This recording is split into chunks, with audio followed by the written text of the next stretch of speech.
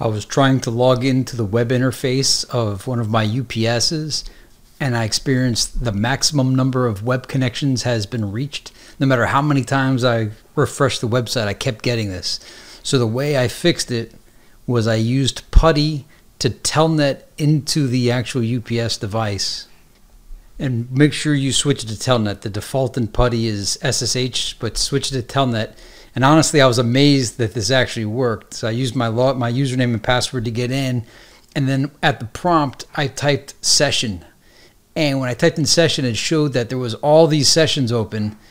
And so then I went through and I closed out every single session one by one. And after that, I was able to log in. The way I closed out of the sessions was I typed in session -d space 5. Where I got the 5 from was the ID column in the previous screenshot.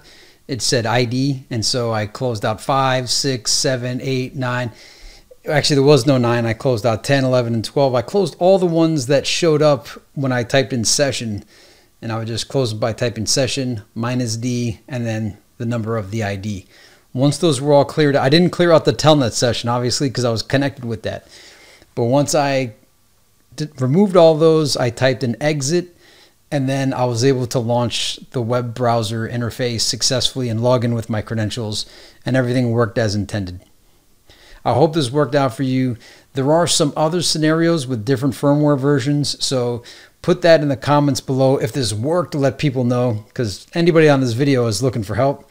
And whatever your other experience was, just let us know. Thanks for watching Tech Nuba. See you next time.